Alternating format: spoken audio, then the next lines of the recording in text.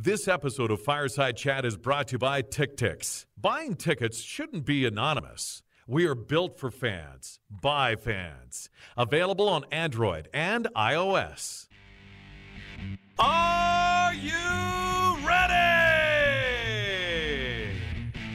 Sea of Red, it's time for another Fireside Chat, the official podcast of Flames fans. It's go time.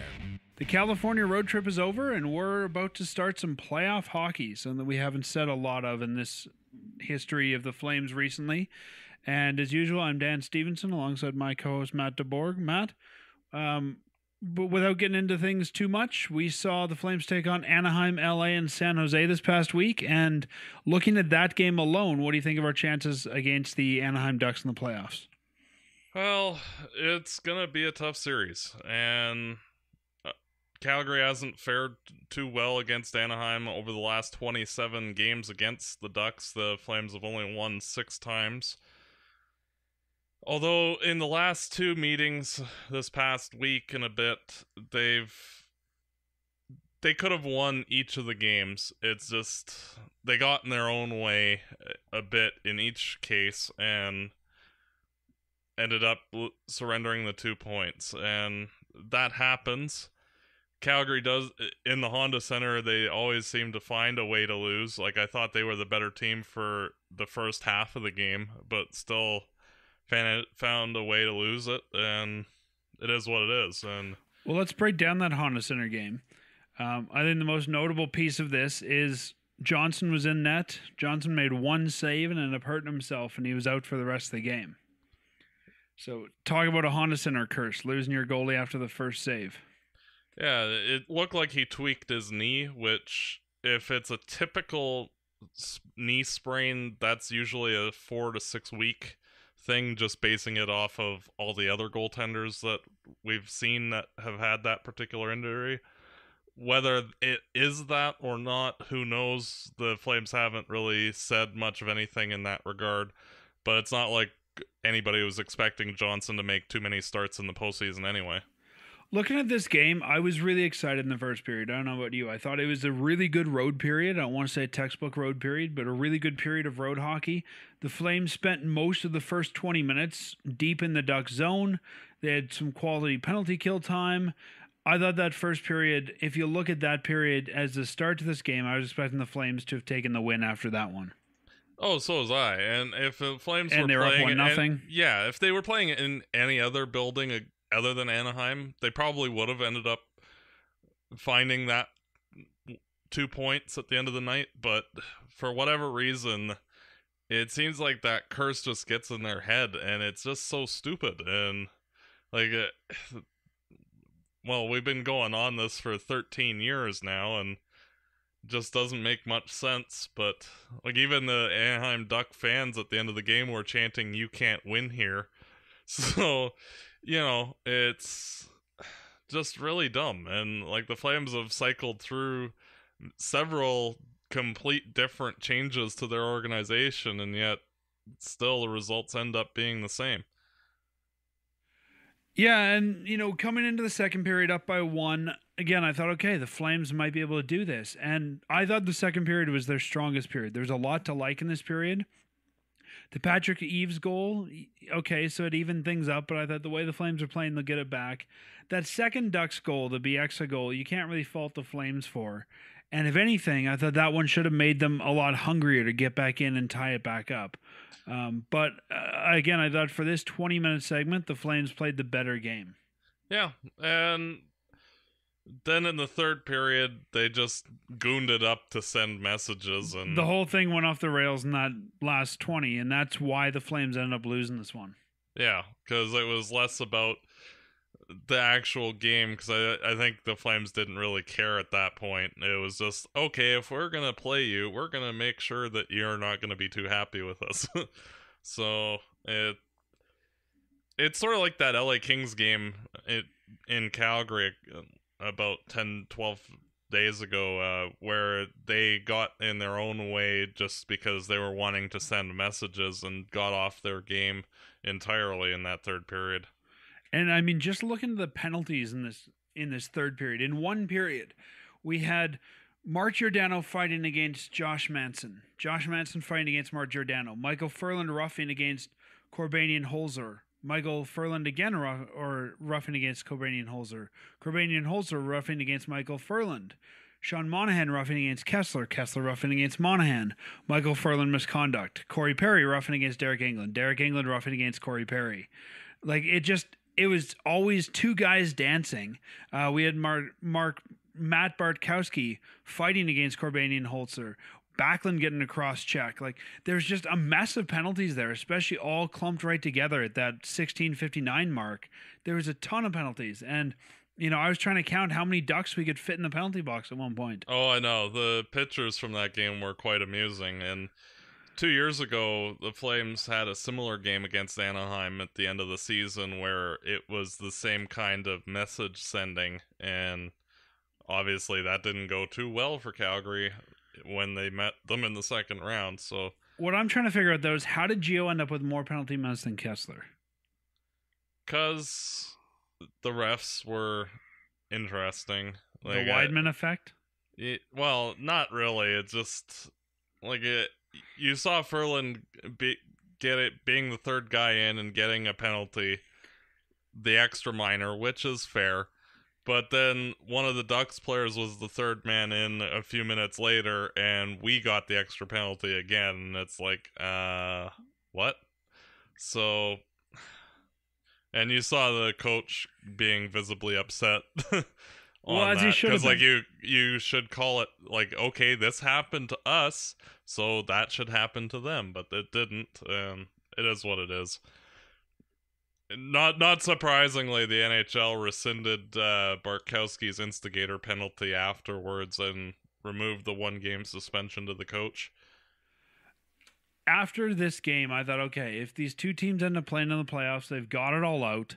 It'll still be a lot of tension, but they've got this out of their system. And I'm not convinced they do, but it was really, like you said, the Flames always find a way to lose in the Honda Center. And this one, if they would just kept playing hockey the way they did the first two periods, I think they would have won this. But it turned into like WrestleMania in the third period, and we just took our eyes off the prize. Yeah. And now the Ducks have won for the 25th straight time against the Flames in their own barn, which I believe is an NHL record. It is, and now the Flames have to go for the longest consecutive streak without a win, which Pittsburgh holds at 42 straight losses and or ties against the Philadelphia Flyers in the 70s and 80s.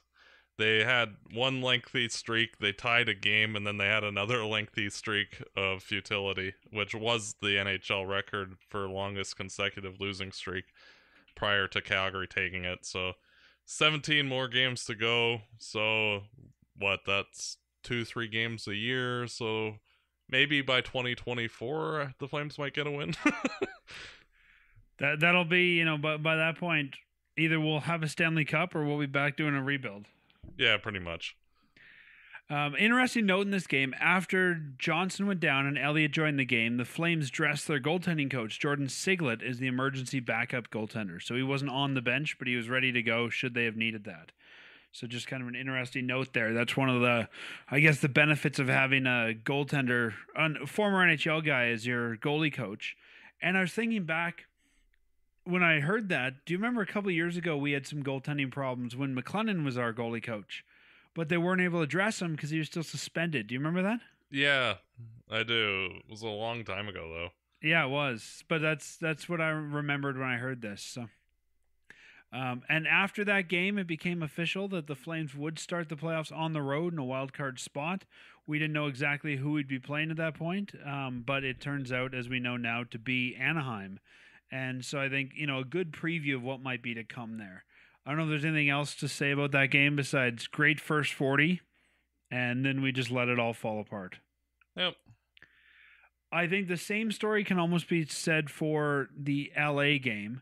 I thought that later in this game, the Flames let it fall apart. But the most notable thing in this game was Calgary Flames goaltender we've been wanting to see for a while finally get his NHL debut. John Gillies made 27 saves in his debut as the Flames scored 3 unanswered goals in the second period to a 4-1 win. This one to me, I think, again, the Flames let themselves get into some of the brawling as opposed to hockey, but they managed to win this one. Yeah. Well, it was the point guard matchup between the pipes with Gillies coming in at 6'6" and Ben Bishop being 6'7". Just the odd. I think that may be the first time Gillies ever been in net against a goalie that was actually taller than he is. Could be. And if the goalies would have gotten into a fight in this one, they couldn't have said pick on someone your own size. True. Flames started the scoring in this one with Sam Bennett, which I thought, was a pretty good power play goal from Bennett. Good way to start the scoring. I felt that right there, I started to see LA coming apart. And then Weidman got a goal, Freddie Hamilton got a goal, Chason got a goal. So I thought it's weird that in a game, that really by this point was insignificant in the grand scheme of things, Weidman and Hamilton both get goals. Two guys who also at this point have been pretty insignificant. Yeah, I don't think I would have ever expected to see Dennis Weidman scoring on a breakaway. It's like, what? Well, not just scoring on a breakaway, but scoring a game winner. Yeah, true. Which, good for him. Hopefully he continues to play well if he actually dresses in the playoffs, and hopefully he can get a contract next year somewhere. So it was nice to see, and just like it was nice to see some of the depth guys on the Flames getting some points for a change, like Chason and Freddie Hamilton. Well, and if so I'm kind of disappointed though with Sportsnet after the game. They really should have had Dougie Hamilton's picture on the 3 stars to make up for earlier in the year when they reversed it. Yeah, I don't know. I don't think the producers are probably remembering that. But yeah, I mean, good to see some Flames who are either new or don't play a lot of games get points. The Weidman goal was 5th of the year, was assisted by Ferland in England. The Hamilton goal assisted by Brouwer and Lazar, and the Chason goal by Brody and Versteeg. So, I see Lazar get a point, and I see Hamilton get a point. I thought that this was probably the best Curtis Lazar game we've seen yet. He still looks like a bottom 6 guy to me, but he's looking more comfortable. But the real question, Matt, is John Gillies, who's the 5th Calgary goalie to win his first NHL game. What'd you think of his play in this one? You could see that he had some nerves. There was some rebounds that he kicked out that I don't think he would have otherwise. But all in all, he looked like an NHL goaltender. I didn't see anything particularly bad in his game. I don't think that he would be a starter right away, but the Flames, if they wanted to next year, say, re-sign Elliott or acquire some other similar starter and have Gillies play 30 games, I think that'd be perfectly viable with how he played. I thought for his first NHL game, and for a guy who's struggled a little bit the last 2 years in the AHL, I thought he looked good. Now, he got a lot of help from LA in that because LA really shut down about midway through the second period and just stopped playing their game. So I think that they made Gillies look maybe better than he should have looked. But either way, I think it's a great confidence boost for the kid. Yep. And at least he gets to understand what it takes to be in the NHL. So as he does his work in the off season, he can get some more ideas on adjustments he needs to make. And you never know, if Johnson's out and if Elliott struggles, maybe Gillies gets a game in the playoffs. Could happen. Well, and that brings us to the next question, which is, which of the 2 Calgary goalies that got their NHL debut this week do you start or would you give a playoff start to if you needed to? Gillies. You think so? Yeah. You go with the larger goaltender. Rittich has had a good season, but Gillies, he covers more of the net, and he honestly looked better than Rittich in their action this week, so I'd give it to him and see. Plus, Gillies is more likely the goalie of the future, where Rittich is still quite a bit of a question mark. Yeah, I don't know. Well, let's talk about the last game with Rittich. The Calgary Flames finished their season on the road in San Jose, taking on the San Jose Sharks. The Sharks won and got the 3rd spot in the Pacific Division with a 3-1 win. And the only goal the Flames managed to score is from Curtis Lazar, his first goal as a Flame. And I believe, no, not his first goal of the season, but his first goal as a Flame, I believe. No, it was his first of Was the it? season. Okay. Yeah. So good to see that. This game, as we mentioned, the Flames tried yet another goaltender. It's nice being on a California swing. You can easily bring in young goaltenders. And the net was split. David Rittich came in, played 20 minutes, and Brian Elliott cleaned up with the other 40 minutes. So overall, Rittich had the higher save percentage, but I agree with you in principle that, yeah, Elliott is the goalie of the future, but I think David Rittich is the guy who, if either one of them is going to get called up as a backup next year, it's probably Rittich. But, yeah, I think you're right. If you're looking for a playoff starter, it'd be Gillies. I didn't think Rittich looked all that bad. I thought that... No, they both look good. It's just I thought Gillies performed better. Yeah, and I mean, Aaron Dell was on the other side, so, you know, it was backup against backup. But I think if you would have put Rittich in the LA game, he would have looked just as good. Like, I think this was a tough game to start. Yeah. It's one of those things that it's hard to split hairs on a small sample size. We're talking about 80 minutes of hockey between the two of them. Like you'd need to see like 10 or 15 games from each to get like an actual idea of what they have. So, but you know, for how each of them played, like neither one of them embarrassed themselves. Like, even the goal that Rittich allowed, it was a double deflection and right in front of him, and that either hits you or goes in, and unfortunately for him, it went in. And he made a few good saves. Gillies made quite a few good saves in the LA game. And Rasmus Andersson, I thought, who also made his NHL debut, I thought he struggled quite a bit in the Sharks game, but not as bad as he could have been. Like, he didn't look out of place, just still adapting to the speed of the game. Yeah, Giordano and England were out, and Weidman and Anderson slotted into their spots. Rasmus played about the way I expected Rasmus to play. He was not, him and Shillington are kind of the two guys that are seen as the future on the blue line here. I still think Shillington right now is the better of the two players. I think Shillington has the better... I don't want to say physical because I don't think his body's better, but I think he's in better condition. I think he's better conditioned, and I think he will be the one that gets the first full-time call. But, good for them to see Raz and what he's got, and he played about the way I expect him to. He got 18 minutes and 33 seconds on ice, minute and 52 on the power play, and 1 second shorthanded. Yeah, and like you could see that like this guy will be an NHL player. Yeah, I think and I don't think he's a project. He's just not ready quite yet. Yeah, it's sort of like when TJ Brody got his first recall.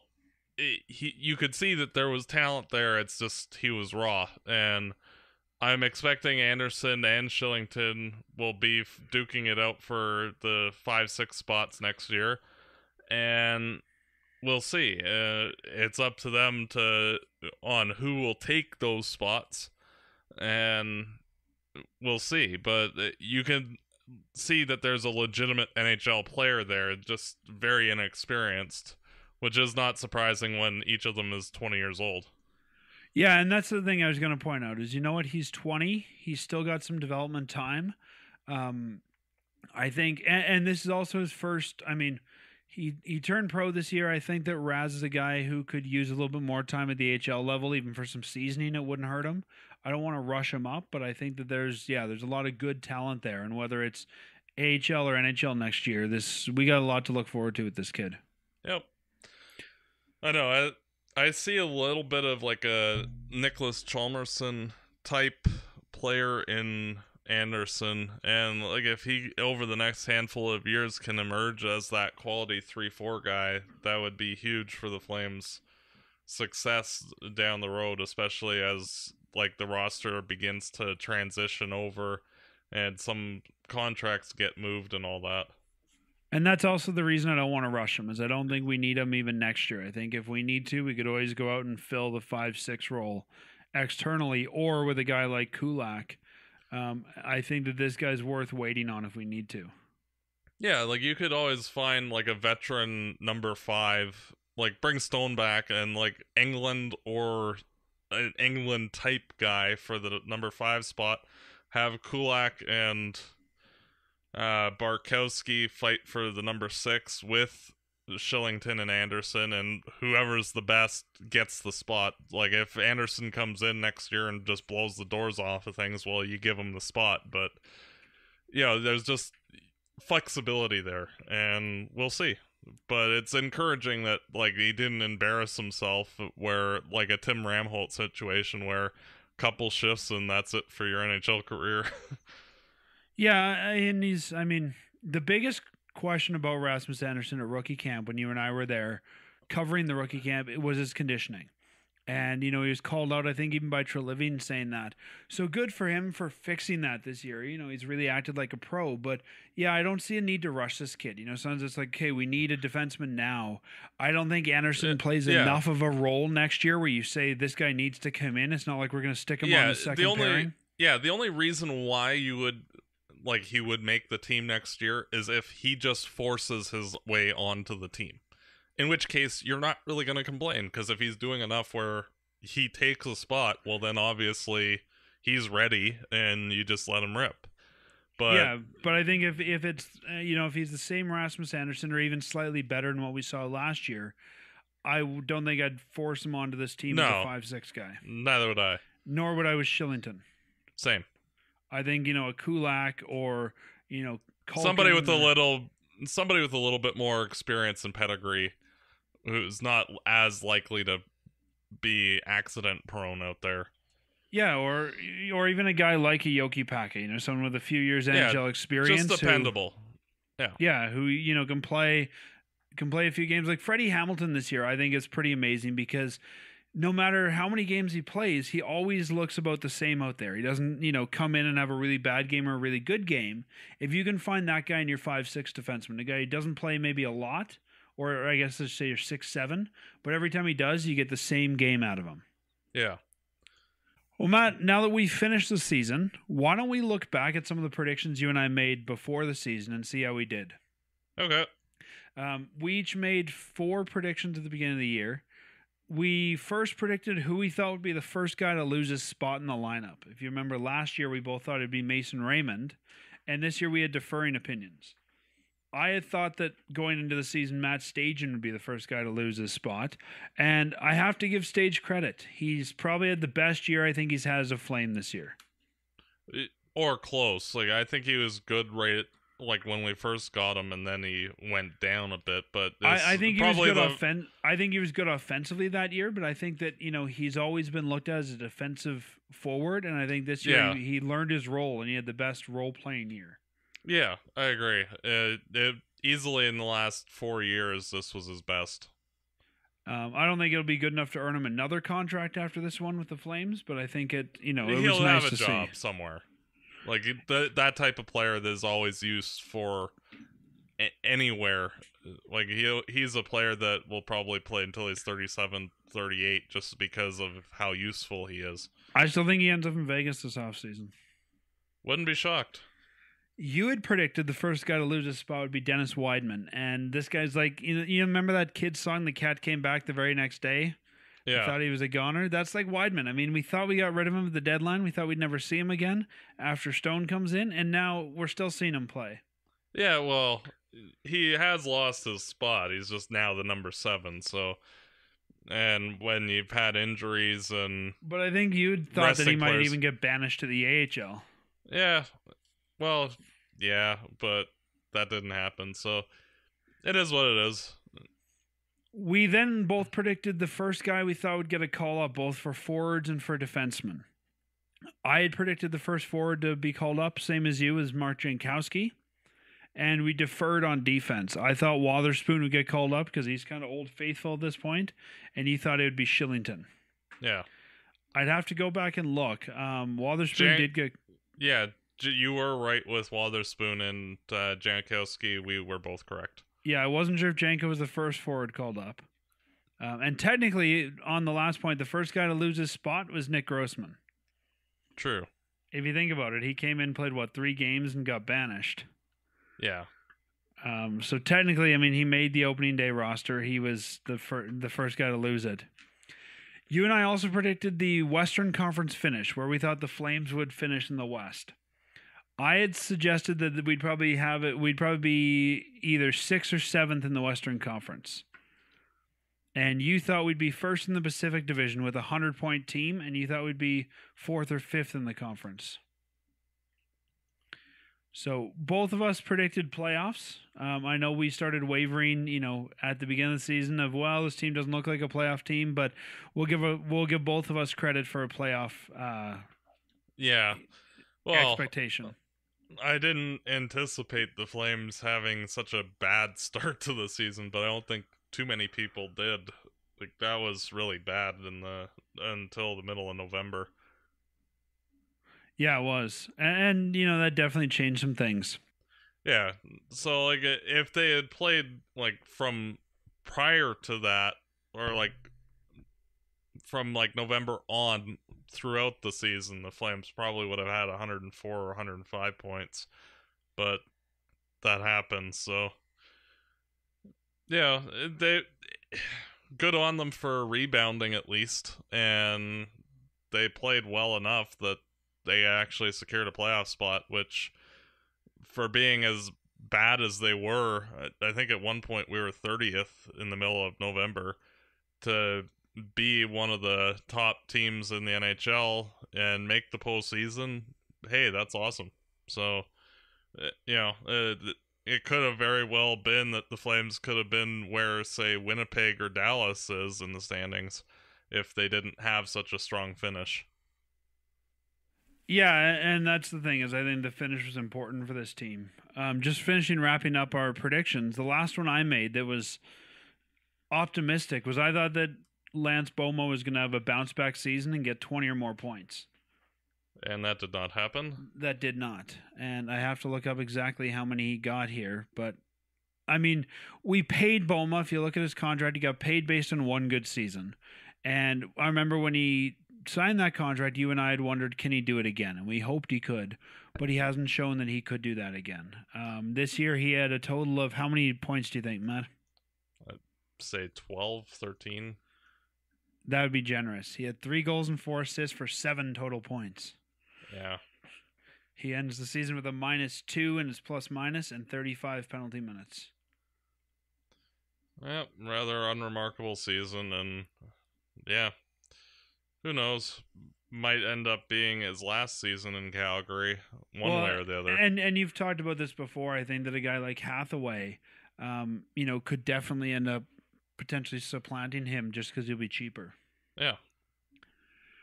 Well, you were talking a little bit about some of the story of the Flames early in the season, and I think that this has been an interesting season for Flames fans. You and I came in very optimistic. We looked at the team on paper.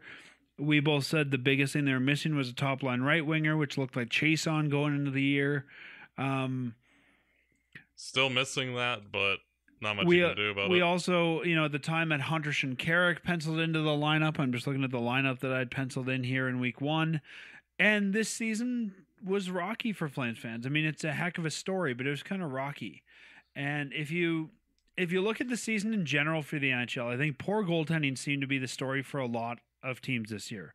A lot of teams, including Calgary, didn't get the goaltending they wanted all year.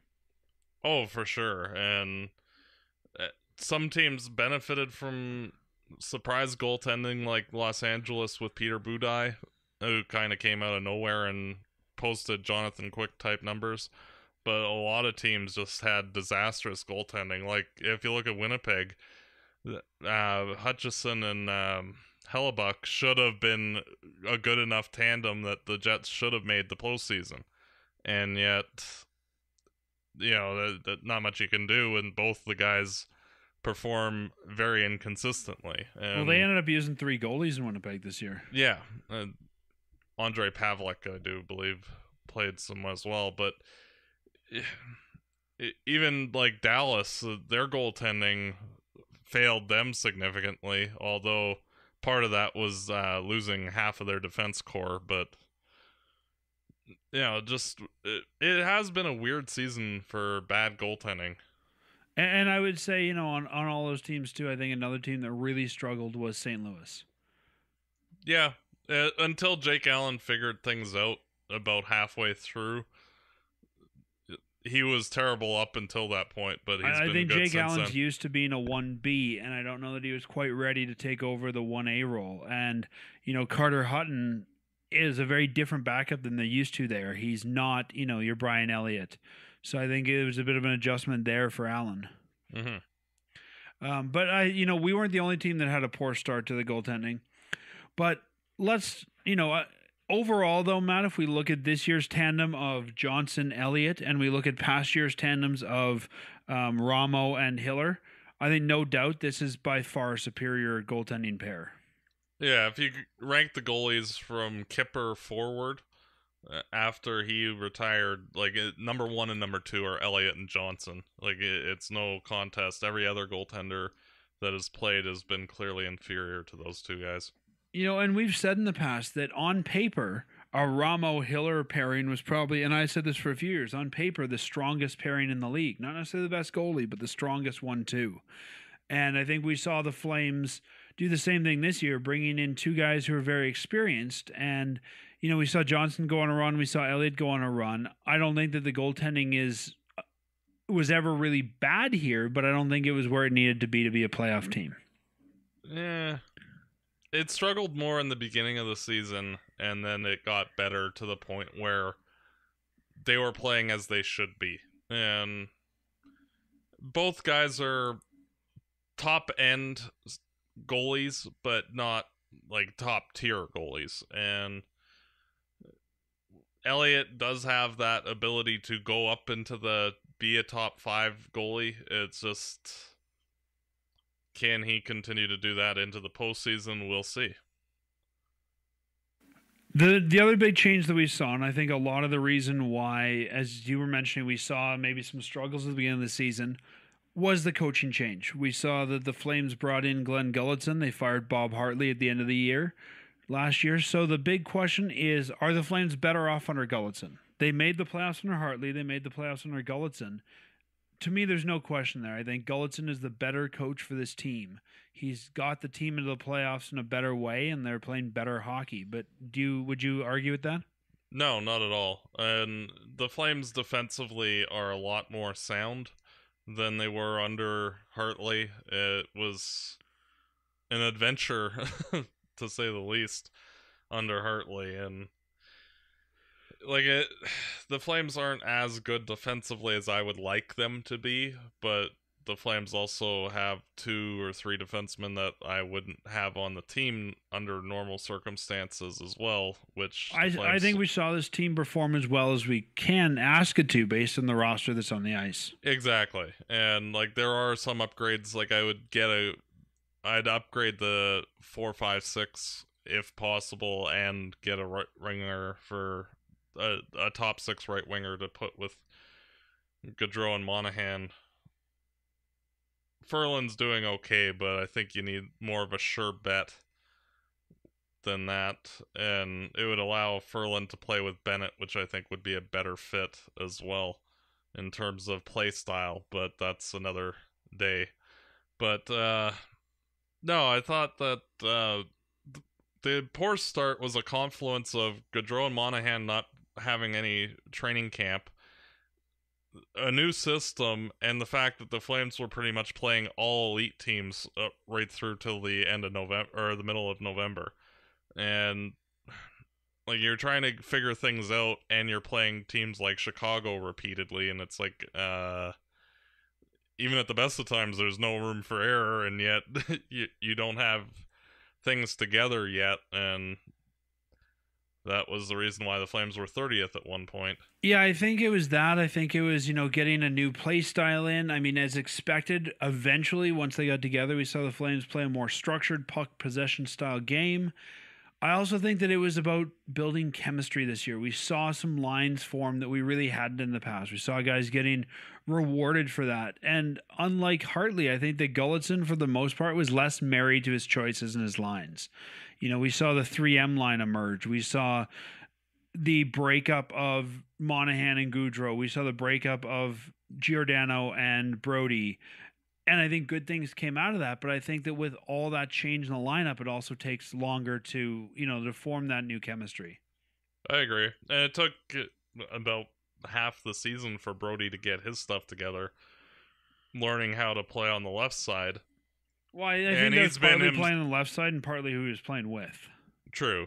When you're playing with Dennis Wideman, it's a little tough. But I mean, I think that if you would have had Stone there from the beginning, you would have seen a different Brody in the first half. Probably. So, but I mean, if we look at it, player usage was a big one. Alex Chason got a lot of chances at the beginning of the season, maybe more than he should have, but I mean, it all ended up correcting itself, right? Chason found his rightful place in the lineup. We saw the emergence of that 3M line, and even a guy like Michael Furland eventually made his way to the first line. And when something was working, the coach didn't seem to change it. And I think we saw that in the past sometimes with Hartley, where something would work, and then it's like he got bored and he'd just change it. But I think that we experimented more at the beginning until we found the right stuff, and then we stayed with it. We got locked in. Yeah, it's just like Tkachuk was with Bennett and Brouwer to start the year, and like it worked fairly well, but Tkachuk started struggling on that line.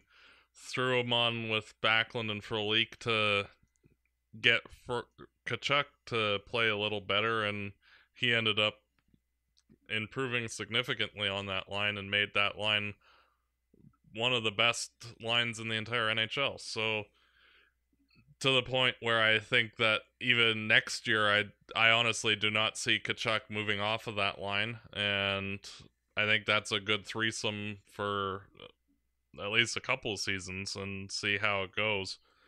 But yeah, it'll be interesting to see, especially moving forward, any adjustments that are made to make the lineup a little better and more fleshed out properly.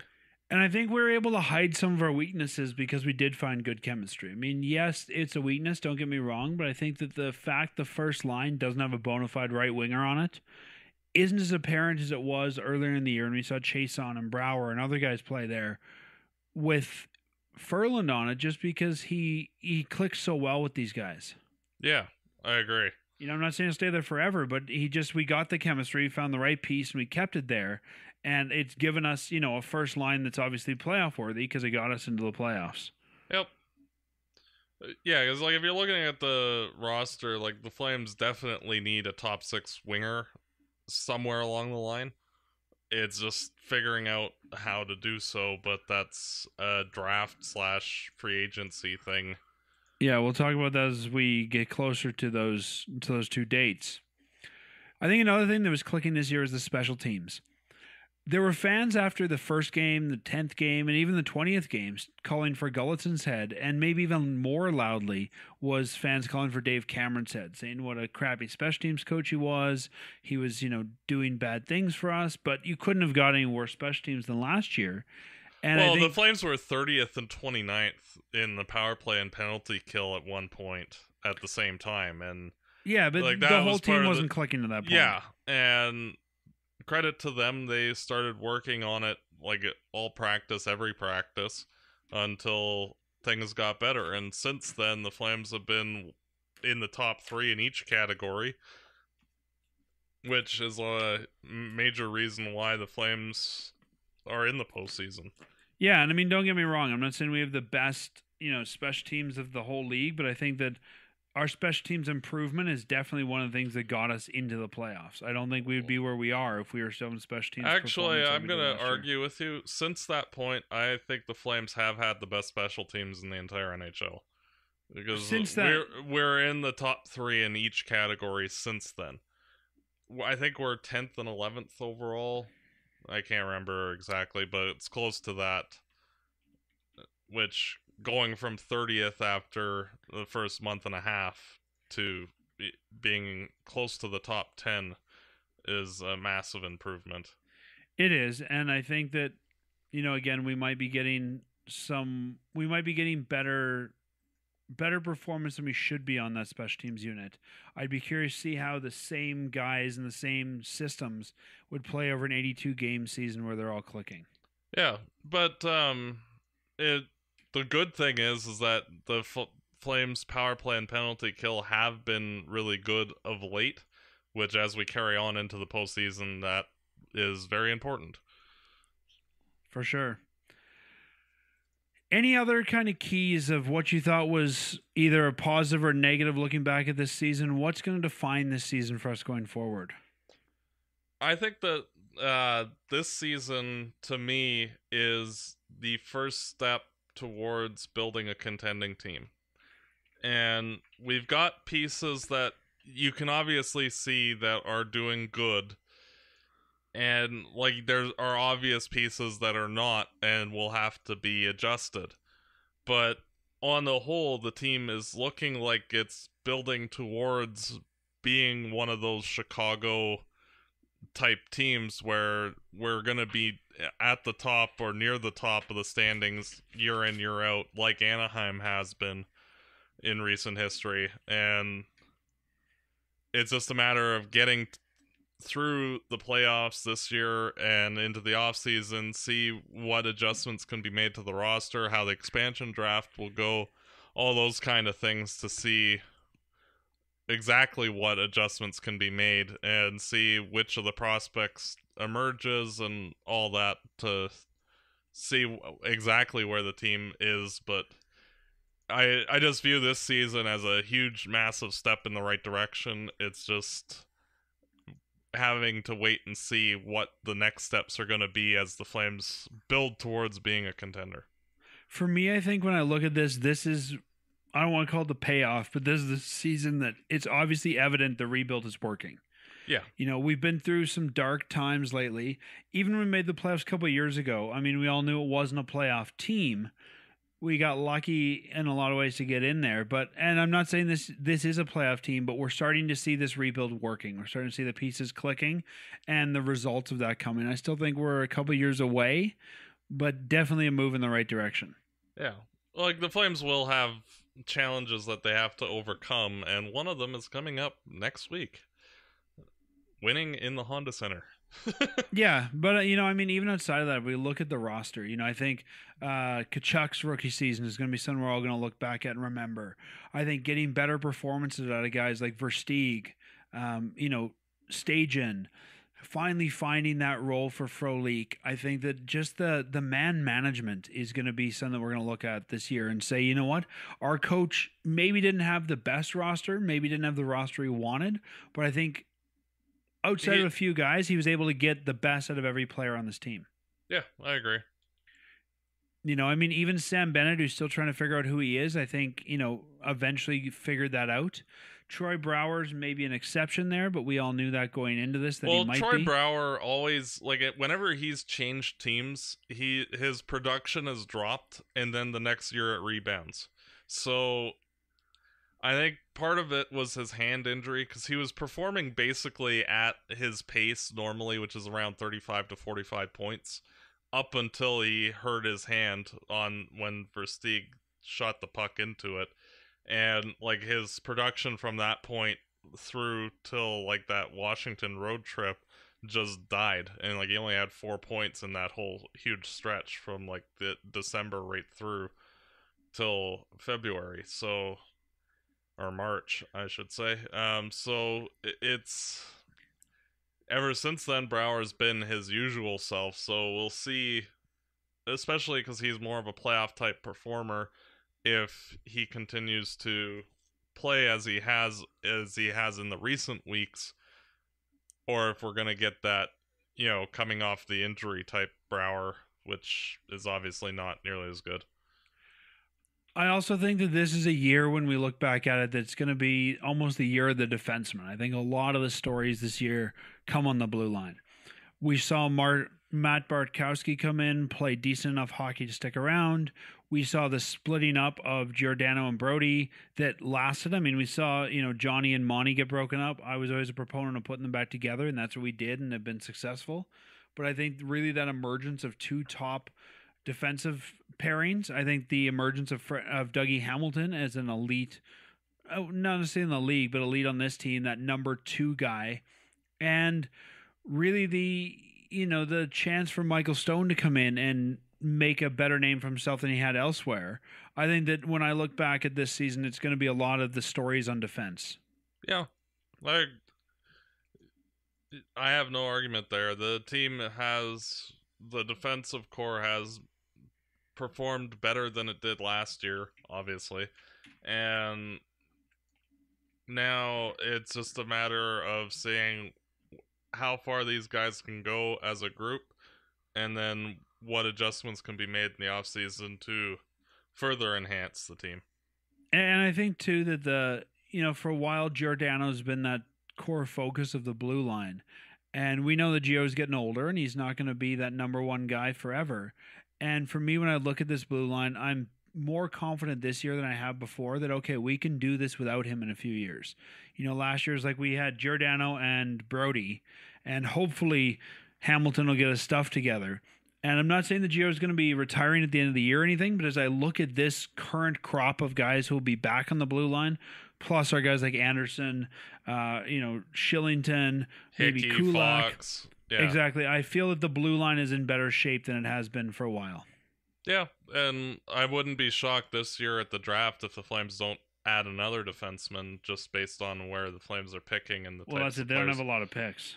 Yeah, well, especially in the first round, it's a lot of short players around where we're doing and bigger physical defensemen, so I'm expecting more of the bigger physical defensemen. But anyhow. We'll talk about this as we get close to the draft, but I wouldn't be surprised if we move our first-round pick and try to acquire a roster player. Neither would I. I don't think that this is a year where we need a first-round pick. Honestly, if it was up to me, I would not. I would have done exactly what Treliving did, which was trade the second and the third, and I would trade the first because the player that you're going to get is likely going to be better than the prospect that you'd get. I don't think there's as much value for first until after the expansion draft. No. So, and that could be very well how the Flames get their first-line right winger. We'll see. Yep. Because I don't think anybody would have predicted the Flames getting Dougie Hamilton 2 years ago. No, and that's it. If we can pull off another Hamilton-like deal, I'll be a very happy man. Yeah, same here. Because then, we'll be one of the teams to beat, period. So, we'll see. Well, the other thing that makes me a very happy man is the fact that we have playoff hockey coming up, and we take on the Anaheim Ducks in round one. The schedule's been announced. For those that don't know, we start the series in Anaheim, obviously, the first two games. The 13th of April is game one. The 15th of April is game two. Then the Flames will return to the Dome on the 17th and the 19th, so Easter Monday and the following Wednesday. And then, if needed, it's Anaheim on the 21st, Calgary on the 23rd, and the 25th in Anaheim. So, Matt, not a surprising opponent for us, but let's talk a little bit about this series. First off is, can the Flames win this series? Yes. It's just Calgary can't get in their own way. And back 2 years ago when they made the playoffs, they lucked out in getting an opponent in the first round that they could bully. And like we saw with Boston when they played Vancouver in the Stanley Cup Finals, how they won was they just beat the crap out of Vancouver. And the Flames copied that playbook, and it worked. But then the Flames tried to do the exact same thing to Anaheim, and Anaheim's not a team that you can bully, and the Flames were easily dispatched in 5 games. And I think that's an interesting point, too. 2 years ago or 3 years ago, that was the Flames' MO. The Flames were a truculent team where they were about the heavy hitting. And this year, I don't feel that they are. And I think we're changing what that definition of Flames hockey is. Yeah, well, they are, but they're more smart about it. They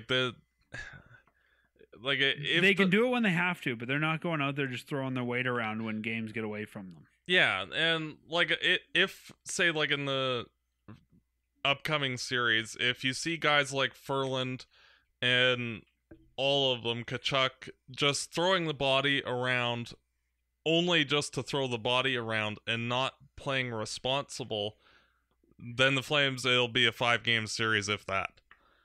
And like we saw in the LA game and in the third period of the most recent Anaheim game, when the Flames get off of their game and try to take it to the opposition physically, they do stupid things and the other team wins.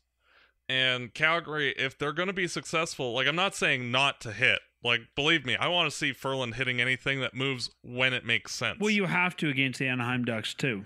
Yeah, and, like, I want to see Tkachuk and Boma and everybody finishing their checks. It's just... They can't take stupid penalties, one, because Anaheim's power play is very dangerous. When you have Getzlaf and Perry out there, like, you're screwed pretty much. But they need to almost piss Anaheim off by, like, being extremely physical and then just skate away from them. Like, when the whistle goes, don't screw around, don't throw punches, or get up, like, it's different if you're, say, losing the game 4-1 in the last 5 minutes than, send messages. But I think that's a good point, too, is one of the ways I think we're going to win this is to have the man advantage as often as we can. And if you can just walk away from it as hard as that can be, you're going to cause Anaheim to take penalties. Yeah, and like, we're going to have that advantage of having one man on and hopefully one of their top guys not on. Yeah, and we've seen that from Tkachuk for a good portion of the year, where he'd goad the other teams into taking stupid penalties, and he wouldn't go to the penalty box. And the Flames would get a power play and either score or get some good chances. And that's how the Flames have to play, is that disturber role of getting under the other guy's skin so they will punch you after the whistle or cross-check you in the inappropriate way or whatever and just walk away from it. Because that will frustrate the team, like, especially in the Vancouver series. Like, Ferland kept on Bieksa throughout the series, and he eventually snapped and started throwing punches at Ferland in one of the games. I remember that. And you could see, like, Ferland got into his head and it threw him off, because every second he was expecting Ferland to hit him, and it screwed with him. And that's what the Flames need to do: be controlled with their aggression and just be the dirtbags that, like, all the NHL fans think of Calgary as. Do that and just be a pain in the ass. Well, I think that's the big question is, if we play hockey, if both teams can play hockey, even if it's physical hockey, I think the Flames have a chance to win this one. If we let them get in our heads and it just turns into, a big street fight, we're not going to win this. Like, if you're just going skill on skill, I actually think Calgary is the better team. It's just the Flames tend to do stupid stuff from time to time, and that's part of inexperience. And that's what happened a couple years ago in that series against Anaheim. And they have to play their game, and if they're playing their game, they can beat anybody. And we've seen how they've played from the middle of November on. They've been one of the 7 or 8 best teams in the NHL. It's just, can they play without getting in their own way? Well, and that's where I think Game 1 is going to be important. Game 1, I think, is going to establish how the Flames are perceived by their opponent. We can't necessarily go out there and just have a street fight, but I think we're going to have to fight back a little bit to show Anaheim that, we're willing to fight, and we're willing to push back, and we're willing to, to do what it takes to hold our own. It doesn't necessarily have to keep happening after that, but I think Game 1 is really going to be us testing to see how much we can get away with and how much it's going to take Anaheim to back off. Yeah, and honestly, I think if the Flames win Game 1, they take the series. If they lose Game 1, they're done. And it's weird to put that much pressure on it. It's just that if they can get the Honda Center thing out of the storylines and prove to themselves that they can do it, then that'll give them more confidence. But especially if they find a way to lose Game 1, much like the last game against Anaheim, I think Anaheim is going to come into Game 1 not necessarily wanting to outplay the Flames, but just wanting to frustrate the Flames. Yeah, and I think especially if we start playing, like in the Anaheim game, we played the better first 40, and I think you'll see the same. I think the Flames will come in and play the better hockey game. Anaheim is going to try and bully us and take us off our game, and that's going to be how they're going to try and win this series. It's just getting into our heads. Yeah, and really, if they can piss the Flames off, and where it becomes score settling, then yeah, Anaheim's going to win. It's not going to be an easy series anyway, but Calgary can win. It's just that they have to play a perfect game. And so what's your prediction for how many games this series takes? It depends on what iteration of the Flames we see. If we see we're going to try and bully you when you're a team that can handle it, the Flames, I don't think, last more than 5 games. If the Flames play that frustrating physical game, but back it up with skill and finesse, I think the Flames could take it in 6 or 7. Yeah, I don't think it's an easy series either way. I think that, this is going to be a hard-fought one. I think some of the keys to our success, I think that if you look at the 4 lines, I think the Flames have a better lineup depth up front. I agree. I think we have 4 lines that are ready to go, and we can match almost any, well, not any line, but I think that we're not as worried about the matchups as the Ducks are. And I think especially in the first couple games, because they're going to get last change, you're going to see them matching specific lines up. I think I don't want to roll our lines necessarily, but I think that we have much more flexibility in who goes against who. Yeah, I agree. Because each of our first 3 lines can do damage, just like theirs can. So the Flames will just have to figure out how to best to adapt to each situation as it comes up. My worry, or my example of where we may fall short, is our third pairing. I think that England can do it. I'm not sure that Bartkowski is the right number 6 going to the playoffs, nor do I necessarily think that Wideman is. So I think if there's a place we may see this lineup fall short, it's going to be that third pairing, especially in Anaheim, where we're probably going to try and pair up. We're going to try and have them pair, or they're going to try and pair less ideal matchups for us with that third pairing. Yeah. Realistically, I'm hoping that Hamilton Brody or Hamilton Gio play about 26, 27 minutes a night, and Brody Stone play 23, 24 minutes a night, and the third pairing gets 8 to 10 minutes, and just kind of shelter them, only putting them out periodically, or when the Flames are on the penalty kill, because I know England plays there. That's it though.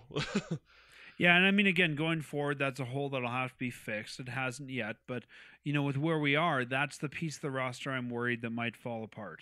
Yeah, that's the one Achilles heel that the Flames do have. But on the other end, Anaheim is going to be missing Cam Fowler for probably the first 3 or 4 games of the series, so that's a help. Yeah, for sure. I don't know. I think they have a stronger defensive core than we do if you look at it overall. Yeah. And the Flames do come into this relatively healthy, which is nice. Yeah, only Chad Johnson, really. And he was not really expected to start anyway, so... No. So, Matt, looking at this team, looking at what we know from the past, we've got guys like... Johnny Gaudreau, Sean Monahan. We've got, younger guys like Lazar and even Freddie Hamilton. How many guys in this team do you think are going to be able to grow a legit playoff beard? Probably half the lineup. Pretty much anybody who's over the age of 24 plus Dougie Hamilton. Brody, England, they've already got theirs started. Wideman's got his started. Yeah, so I think those guys will be good. Yeah, at least we're not Toronto, where a guy like Marner looks like he's 10 years old. So that's true. Well, yeah. I don't know. Gaudreau's not far behind. True. Well, let's go through this lineup quickly and yes or no to playoff beards. All right. Sure, why not? Backlund. I think he might attempt it, but it'll just be that weird stash that he has in November. Bennett. He will. Boma. Definitely. Troy Brouwer. Definitely. He's already got it going. Alex Chason. Probably not. I think Chason will be the guy on the team you see who's got the patchy beard that doesn't really come in and it looks terrible. Yeah. Furland. Definitely. Frolik. Yeah, he usually has a beard. He's already got his going. He just lets it grow more. Johnny Gaudreau. Patchy at best. Freddie Hamilton. Definitely. Curtis Lazar. Probably patchy. Sean Monahan. Patchy at best. If nothing else, we could cut some hair off Monahan's head and stick it onto Goudreau's chin. Yeah, that'd look a little weird. There's a job for the trainer. Matt Stajan. He's already got a beard, yeah. but I think he could be like the big bushy Bushman beard this year. Yeah. What about Matthew Tkachuk? I think he could. Chris Versteeg? Probably, season playoff guy, right? He's used to the beards. Yep. Matt Bartkowski. Doesn't he already? He's got one, yeah, but I don't know if he's going to... I think his beard's about as long as it's going to get. Yeah. I just get the sense he's not one of these big beard dudes. Yeah. Brody, I think I'll have a good playoff beard. England, I think I'll have a good playoff beard. Gio, we've seen playoff beard from him. Hamilton? For sure. His is blonde, so to get it noticeable, it's going to have to grow like big and thick. Yeah. You need like a Mike Commodore style. Exactly. Bushy beard. Michael Stone, I don't think he's going to have much of a playoff beard. Dennis Weidman, who knows? We're probably not going to see much of him. Brian Elliott, I think if Elliott wants to, he could get a pretty massive beard going. Yep. And Chad Johnson, I'm not sure. Chad Johnson, there's kind of your 10-year-old looking guy. Johnson's the babyface guy on this team. Yeah. I think he might have a hard time. I mean, he's got a little bit of hair already, but I don't think he's going to be able to grow much more. Yeah. So with those being decided, one of the questions every year is who's that, I don't want to say the best beard, but who becomes that playoff hero? Who becomes the guy that when we look back, we remember in that playoffs? In the 04 run, for a lot of people, is Jelena. In the last run, it was Furland. Who emerges, do you think, is the playoff hero this year? I'm going to go with number 19. He is the prototypical dirtbag playoff guy. I think that if the Flames are going to get through the Ducks, and I think it'll probably be about a 6-game series, but I think if the Flames get through the Ducks, you're right, Tkachuk's going to be the one that's got to be the aggressor on our side. Yeah, and honestly, I know this is going to sound weird, but I truly believe that the most important player for the Flames organization moving forward, in terms of building a cup contending team, is actually Matthew Tkachuk. And he is that guy that is just so much of a dick on the ice and knows exactly what buttons to press and in just the right fashion that, like, if you look at successful teams, they always have that guy. And I firmly believe that if he is on his game, it might not even be this year, but like moving forward, I think he is going to be like the Flames MVP in the playoffs, period, because he can just do it all. And I think his role will be a lot like his old man. I don't think he's ever necessarily going to be your best player, your top scorer every year, but he's definitely one of those pieces that you say, this guy has to be here in our lineup for us to be successful. Yeah, and he just needs to play his game as effectively as he can. And like, he might not be the best scorer on the team. Like, if the Flames say they go on an extended run, I don't expect him to be leading the team in scoring. It's just that so much of the work that helps a team succeed is the type of game that he plays. And I'm hoping that he has a good season this year, but hey, he's 19. Like, it's not likely that he's going to be awesome right from the get-go, but he's more of a playoff-built player than pretty much anybody in the organization. So I'm hoping that he does have that good stretch, and if I had to pick one player, it would be him. Who do you think is this year's... Oh, sorry, I'll make my prediction first. I think you're right. I think Tkachuk's probably going to emerge as the hero, the guy that we see sort of lead this team through the playoffs. The guy who we really remember. I think that's definitely reasonable. I also think it could be Dougie Hamilton. Yeah, I think I could agree with that. I'd put either one there. I don't think Hamilton's necessarily going to be the top score or anything, but I think you might see Hamilton be the one who is, constantly taking the puck from the Ducks, the guy who's constantly getting in their way, the guy who's making it hard for them to score. And sometimes the defense don't get credit for that kind of stuff, but I think that Hamilton may be that guy who, we look back and go, yeah, Hamilton's the reason we made it to round 2. Now, I have a quick question for you. Sure. If the Flames win against Anaheim, Mm-hmm. do you think we win against the winner of the Edmonton-San Jose series? I've been thinking about this. I think we can beat Edmonton at that point, because I think Edmonton's going to get themselves beat up in round 1.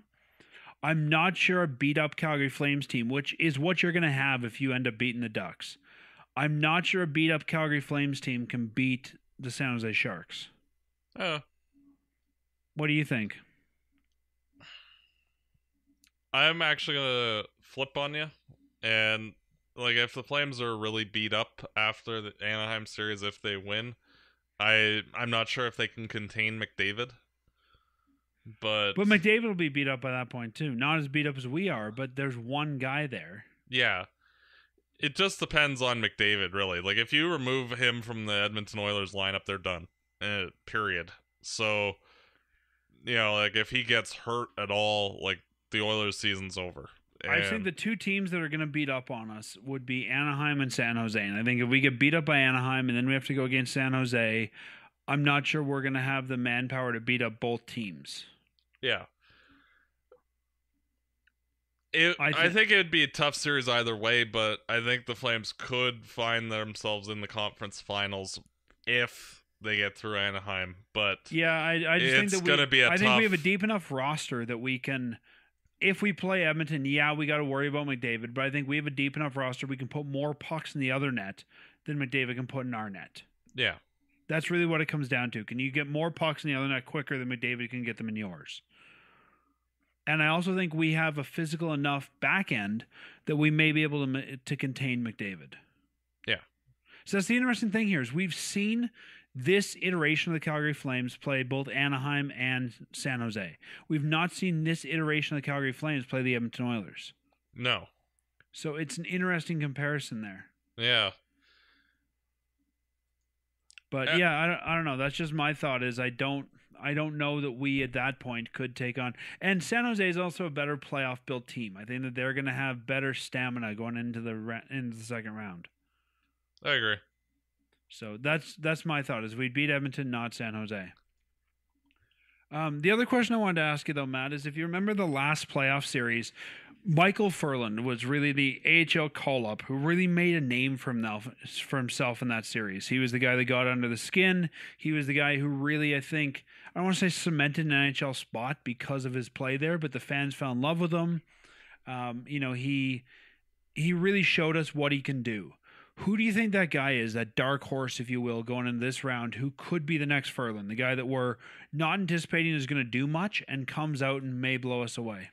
Well, if the Flames say they come back from Anaheim down 2-0, I'd throw Jonathan Gillies in net. Ain't gonna hurt. Really? And that would be my pick. I think that he could pull a handful of games out of his hat and be that difference maker if given the opportunity. I don't know about a handful of games. I think that's all we get in this series. I know. But Two, maybe, if you're lucky. I think that he could be. Realistically, the Flames don't have any unsung players in their lineup this year. Maybe Lazar, but... My guess is Chris Versteeg. We've seen Versteeg heat up lately. He hasn't been great, but I think his playoff... I don't know, veteranness isn't a word, but his, I guess, playoff experience, I think is going to come into play. I think we're going to see Versteeg maybe keeping a cooler head than a lot of the younger guys. And I think you might see him almost like the Jelena of 04, being that, that key piece that is doing things we're not expecting him to do. I can agree with that. And I think he may emerge and get a job because of it next year here in Calgary. Yep. Now, one more question. Sure. Let's go quickly through the other series. Washington, Toronto, who wins? Washington. How many games? 5. I would actually agree with you there. I just think Washington's such a powerhouse this year, and Toronto is looking better, but they're not going to beat Washington. No. Pittsburgh, Columbus. Pittsburgh. I'm gonna agree. I'm gonna say 6 games. Yeah, I'll say 6 too. I think Pittsburgh's going to underestimate Columbus. Columbus will get 1 or 2 against them. Yeah. New York, Montreal. Montreal.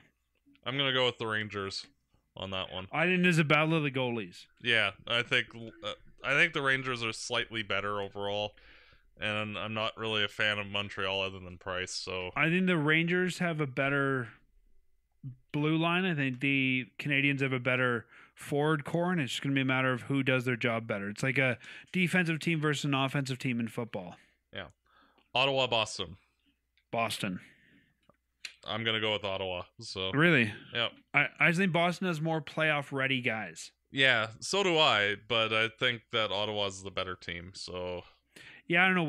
We haven't seen enough from me out of Ottawa to prove to me that they can do it in 7. yeah. Chicago versus Nashville. Chicago. I'm going to take the Hawks in 6. I don't think there's going to be any big upsets this year. Yeah. Minnesota, St. Louis. I think Minnesota in 5. Yeah, I think Minnesota will take this. I think it's going to go 6 or 7. Yeah. Edmonton, San Jose. I want to say San Jose as a fan, but if there's going to be an upset, it's going to be this one. I think McDavid can shoulder the Oilers to at least 1 round. I think he can shoulder them all the way to the finals, but I think the McDavid show can roll on for 1 round. So I'll take Edmonton. Yeah, I was going to say Oilers in 6. There's got to be an upset somewhere, and that's the only one I can see happening. Well, it wouldn't really be an upset because Edmonton actually finished ahead of the Sharks. They finished ahead, but I mean, if you look at the rosters and the way the teams are built, these Sharks should go further than round 1. Yeah. And Calgary versus Anaheim. Do I put my fan hat on or my objective reporter hat on? Put the objective reporter. I think Anaheim in 6. I was going to say Anaheim in 5. I'm not sure the Flames are quite ready yet, but we'll see. No, and if nothing else, it's a good playoff experience. Yeah. Well, Matt, with that, why don't we look ahead at the next week and look back at our prediction game for the season? Sure. So we're done with the regular season. The last week of Flames hockey, the Flames had 6 possible points in the table. And they got how many of those 6? 2. 2, and you'd guess 2. But you thought that they would beat LA, which they did. So you got 2 points on the season or on the week. Yay. I guessed 4 points. I thought we'd beat San Jose and LA. So I got 0. So our final score, 9 for me, 5 for you. Yay. You're like the Flames. You've come out early or you come out late. You kind of faltered at the beginning of the season. Yeah. And now we get into looking at the playoffs. And we have 3 games over the next week. We'll probably record our next show on the 18th after the first home game, which is right after Easter weekend. And until then, there's 3 games. There's 2 of them in the Honda Center, 1 here in Calgary. And you know what? I don't think we're going to have probably more than 2 games here in Calgary if we're lucky. So if you want to go to these games, they're great fun. Go see our friends at TickTix. Download their app on your mobile device. Buy some tickets and get into that sea of red. You want to be there. It's so much fun. And then make sure you experience the Red Mile after. So, Matt, 3 games. April 13th, April 15th, and April 17th. Prediction? I'm going to go with my fan hat here. I'm going to say that they're going to win game 1 and 3. So you think they win the first game in the Honda Center? Yeah, and the third one. Because I'm going to go with the optimistic side of things and say that Flames are going to take it in 6. So that will be my route for the first 3 games. Will be 1 and 3 for us. All right, I'm not going to say I'm going to be pessimistic. I'm just going to say I'm going to be more realistic. I think game 1, the Flames don't do well. I think the Flames are going to sort of have to adjust to Anaheim's style of play. I think there's going to be a lot of penalties. I think it's going to be the last game we saw. I think game 2, the Flames play better. but Anaheim still beats them, and I think the Flames will win their first game back at the Dome on the 17th. Yeah, so basically like a replay of 2015. Pretty much, yeah. I think we drop the first 2 in the Honda Center, and we will win the first game in the Dome. I still think that Anaheim is and I don't think there's any doubt that Anaheim is better built for the playoffs. Yeah. We're getting there, but we're not quite there yet. Yeah. And realistically, they've won the division 5 years in a row, so yeah, they should know what they're doing. And as Daryl Sutter used to say, you can't win Lord Stanley's mug if you don't at least make it to the dance or something like that. I'm paraphrasing, but he used to always say that you just got to make the playoffs. Anything can happen when you make the playoffs. Yeah, and realistically, the Flames need to just go out and do their best, and nobody's expecting them to win the series. Anaheim's fan base for sure is expecting them to walk all over us. I'm sure the Ducks themselves are expecting to walk all over us. And realistically, when you've lost 25 games in a row in the one building, you're not, and 21 of 27 in a row, it's not a good matchup for Calgary. So this is going to be the test for the Flames, so that way they get experience moving forward.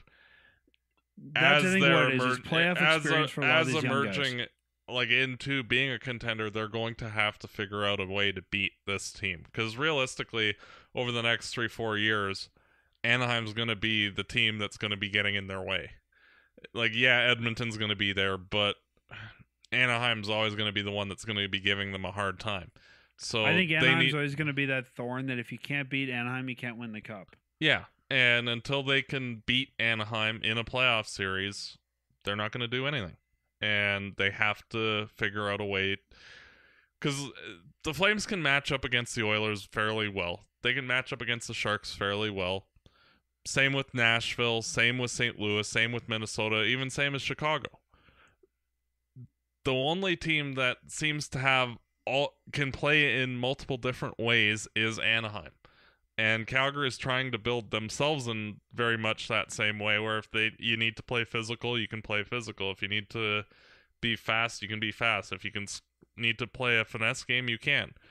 And Calgary is not as good as Anaheim in any of those 3 categories, but that's how they will have to get to be as good as Anaheim or better than Anaheim, is to be able to find a way to actually prevail over a team that can do all of those things.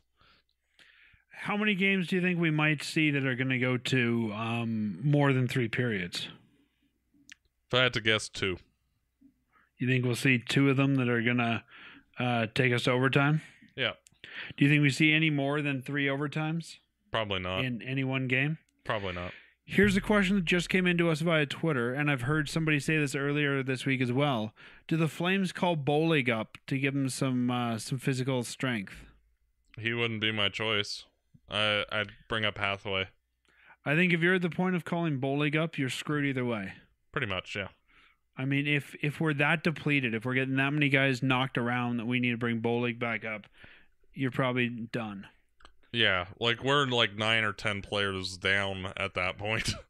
Yeah, I think that even toughness-wise, there's other guys who are good enough that we could bring up. I mean, you're not going to out-bully if you're bringing them up because you think you're going to out-bully the Ducks, you're not going to out-bully the Ducks. No, you'd be better off bringing up Jankowski or Klimchuk at that point, and try to beat them a different way. And Matt, I also decided to take a look at the NHL rulebook today. Rule 73 is refusal to start play. 73.2 and .3 do tell us that there is a method in which you can forfeit a game. So hopefully the Flames won't go that way. But there's almost something to be said of, let's rest up, let's drop the first 2 to a 1-0 score, and we'll see you back in the Dome. Coward. Am I a coward or am I saving my assets? Coward. You can't learn anything if you don't go through the experience. And even if that means you get a black eye along the way, you got to take it. We'll still go to the experience. We'll still play them 1 game in Anaheim for game 3 or game 3 there, I think. Yeah, no. Got to take your licks, and if the Flames end up losing the series, so be it. But Well, I think that's a great thing. There's no expectation right now. I mean, this is a team that at one point looked like they were going to be drafting potentially first overall. So, there's no expectation right now. What happens, happens. Yeah. Like, if they lose the series in 4 games, oh well. That sucks, but it happens. Yeah. It was fun. If they win the series, hey, that's awesome. Who are we going to play in round 2? So, you just take each game and just enjoy it, simply, and see how it goes. And win or lose, the Flames are doing a good thing by being there. They're getting experience, so that way next year they can make adjustments and build towards eventually winning a Stanley Cup. They could fluke out and get the right matchups along the way and win the Cup this year. Doubtful. But hey, I don't think anybody predicted 04 happening. So anything can happen. It's just gotta see how they play. And if they get in their own way, then it won't be a long playoff run. Last question for you before we break for the week. In 04, where you could find us in the Dome chilling with Jerome. This year, you'll find us in the Dome chilling with who? That's Nobody's name rhymes with Dome this year. No. You'll find us in the Dome chilling with Moose. Just because it sounds humorous. Yeah. He's got the best nickname of the team this year, too. So, all right, well, Matt, enjoy the first 3 games, and we'll talk to you again on the 18th. Thanks for listening, everybody, and go Flames, go. Go Flames, go. This has been another Fireside Chat. Don't forget to subscribe to the show at firesidechat.ca. Follow us on Facebook at facebook.com/firesidechat, and to follow us on Twitter at Fireside Podcast. Catch our show on the podcast channel at thehockeywriters.com. Fireside Chat is licensed under a Creative Commons Attribution Non-Commercial Share-alike license. Hosted by Dan Stevenson and Matt Dubourg. Produced and edited by Peter Marino and Ryan Coetz.